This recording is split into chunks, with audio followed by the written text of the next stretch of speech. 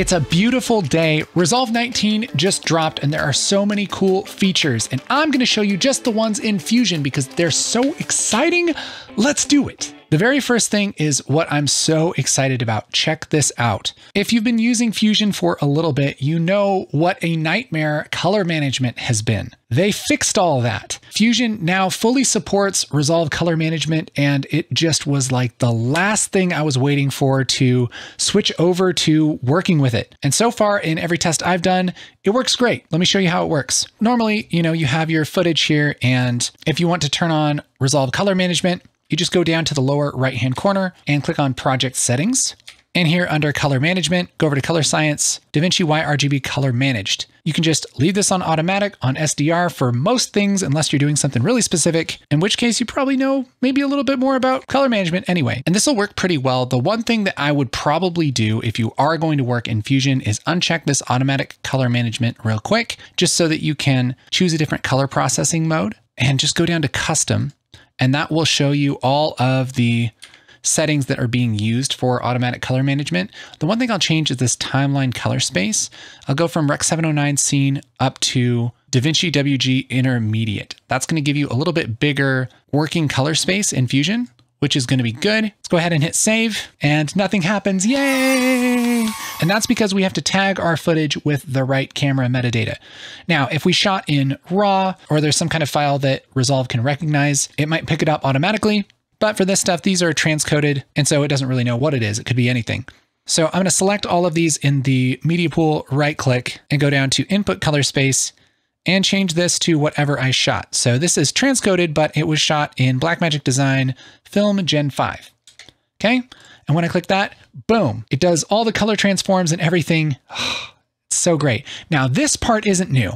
This has been around for a while. The problem with using this has been up until today that if you want to work in Fusion, there's no way to do it really well because this color management that happens here in the edit viewer and the color viewer, it would do kind of weird stuff. Now, not exactly like this, but it wouldn't show you what you would get when you went to the color page or the edit page. And so there was no way to like composite things and actually know what it looked like, which is kind of a big problem. And so for anybody like me who was into working with Fusion, we were forced to go into our color science and just use regular old DaVinci RGB and use a series of color space transforms in the color page as well as the Fusion page. And I have a few videos on that because it was kind of a involved thing. Gave you lots of control. You learned about a bunch of stuff, but it's kind of a pain. But now we can switch this on and it just works. It just works and it's glorious. So this will automatically take our footage into Fusion and it's actually converting it to, I believe, DaVinci Wide Gamut Linear, which is exactly what you want to do your compositing. And it's doing the appropriate transforms to Rec 709 here in the viewer, as well as the color in the edit pages and when you render. And so guess what? Now, magically, you can see what you're doing in Fusion without having to export a LUT or do a bunch of hoopla. Finally, I'm able to turn on automatic color management and just let it be. And I'm so excited. Look at this. I put something up here in the viewer, right? And it's this exact kind of yellowish orange. And look what happens when I go to the color page. Bam, it's the exact same. Oh, it's the exact same. I love it. Woo! Productivity just went through the roof. Cool new feature number 2. I know we all love Magic Mask. If you have the studio version of Resolve, I bet you use it as much as I do. And this is great for making a quick selection, say on our man here, and tracing him out. And this goes way faster, way faster. Holy crap, so much faster. But that's not even what I wanted to tell you about. It's just really cool. Man, that did a good job. Just saying. This is stupid. Let's say for whatever reason you want to do some manual rotoscoping, which is absolutely still a valuable skill to have. There is a new tool that helps you with that a little bit, and that is the multi-poly tool. So here in our toolbar, right next to B-spline, we have multi-poly, and we can drag this down.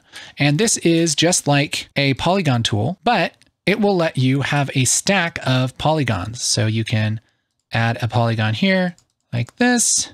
And you can make multiple different shapes within one polygon, which is great if you're rotoscoping. It's great if you're masking something that, you have to animate the different parts. because you can select these, and I'll just click on the shape animation like this and show that we can move these around separately. Let's just select this other one here, move that around separately, and we can have these all animating all separately, all within one polygon mask. And so you don't have to stack all the masks anymore, which is sort of a pain. And so I'm really excited about this feature. Just makes things a little bit easier if you're doing some roto or if you're animating shapes, that kind of thing. And that brings us to new Fusion feature number 3, referenced comps. This is really cool. So let's say we have this footage of lady walking in desert.mov, right? And let's say we want to put like a camera overlay thing over her. But let's say I want to make this reusable. I can make this a referenced comp by just right-clicking and going up to Create Reference Composition. And I'll call this Camera Viewfinder. And that's going to link this clip to a new referenced comp, which lives here in my media pool. Then I can either double-click on that, or I can just go into the Fusion page here with this clip, and I can create whatever kind of reusable thing I want to make. So let's just maybe add a little bit of blur to this, and I'm going to put an ellipse mask on it kind of in the middle like this. And then let's take a background, put this over, and we'll add just a rectangle mask and invert this and give it a little corner radius. And what the heck, we'll put a little circle on here like this. And now we have this kind of camera viewfinder thing, right? Now I can switch back to the edit page. And now that I have this built inside of my referenced comp, I can go over here to this clip and select my camera viewfinder referenced comp here in the media pool. And then I'll just right click on the clip and say link to reference composition, and look what happens. Oh baby, it puts it on that using the clip that I right clicked, and it has these linked. And these are all linked to this same composition here in the media pool. And what's cool is that anytime I want to change this a little bit, I can just go into any of these clips. Let's say I want this background to be white instead. Go back to my edit and it's white here, but it's also white over in my other comps and in the comp that lives in my media pool. So if I were to have any other clips here, I can select the reference clip in my media pool and right click on any clip here in the timeline and say link to reference composition, and boom, there it is. I'm really excited for all of the cool things that people are going to make with this. It's so useful. New feature number 4. This is so cool. I don't even know like everything that you can do with this. I've only scratched a little bit of the surface of it, but check this out. Okay, so we have this lady, she's walking in the desert. That's cool. But watch this. I'm going to grab one of these nodes and I'm going to start messing with it. Look at that. There is a 3D cloud in the background here. And so I've done a basic sky replacement, but this is actually a 3D volume that's being rendered on the fly. And so what I did was I found some 3D volume cloud assets online and brought them into the new U volume node. So this is a node that lets you open up VDB files, which are like 3D volumetric files, and bring them into like the USD renderer.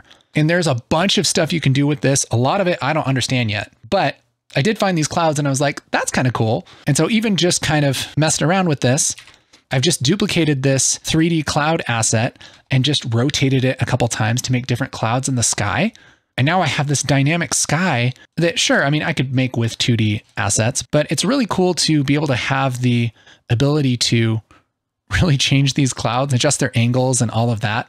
And I know there's ways to, play with the shaders, and you can read certain properties of the file like temperature and intensity and assign certain colors to them and replace the shaders and do all this kind of cool stuff. And so this is kind of one of those features where I'm like, dang, this looks cool. And I partially understand it, but I'm really excited about it because I think eventually we'll be able to do things like import 3D smoke assets and, explosions and cool stuff like that right here within Fusion. And we'll have a lot of flexibility because we can actually adjust them in 3D space. Number 5. Now this is such a simple feature, but it is a freaking lifesaver, man. This is like another just mic drop moment. Check this out. It's like not even that interesting, but it's so helpful. It's so useful. I have this all set up in a U merge, which goes into a U renderer, and I'm rendering this at 2500 by 1920. Why? I don't know. It's a random size that I picked. Because what I've done is I've taken this shot and I did a planar track just on this part of the ground so that I could match move those clouds. Nothing new there. And you can take that and make a planar transform, and we can put these clouds through that planar transform. Nothing new there. But normally, if I were to do this, if I were to take a render that's 2500 by 1920 and run that through a planar transform on a 1920 by 1080 comp, the sizes don't match. Even though I tracked it and I didn't do anything wrong and the track is great, because the sizes are different, it's going to slip. Let me show you what I mean. This is what would normally happen. We would get something like this where it's like sort of right. It's sort of moving at the same speed, but then the clouds kind of like start moving up and it's like not really matched. See how they're kind of moving up right there? We can't have that. And so what we would normally have to do is take this render, or the still or the picture that we downloaded from the internet that's, a square aspect ratio or whatever. We would have to take that and merge it over a blank background, like a clear background like this. And we would have to take this merge that's sized correctly and then run it through the planar transform so that everything matched. Again, not the end of the world, but kind of a pain. And so what they've done here is in this planar transform, there's this magical little button. Thank you. Thank you. You just click scale to source and all of your problems go away. I don't know why I said that like some derelict, like, and all your problems go away. But check this out. Now our motion is totally fixed. The clouds aren't slipping around. Oh, it's so beautiful.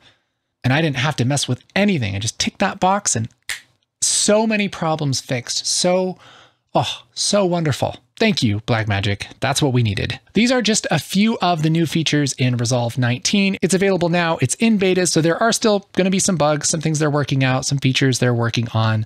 But this is really exciting. I mean, especially the color management stuff, the stuff with the planar transform, the reference comps. Oh boy, Fusion people's life just got so much easier, and I'm so excited for it. What's your favorite new feature in Fusion or in the rest of Resolve 19? Let me know in the comments. Also, if you watch this video in the couple days after it comes out, I'm going to be at NAB, seeing what's around, seeing what the news is on the exhibit floor. If there's anything specific you're curious about or want to see, let me know in the comments, and I'll see if I can track it down for you. Okay? And of course, if you're at the show and you see me, come say hi. Don't be bashful.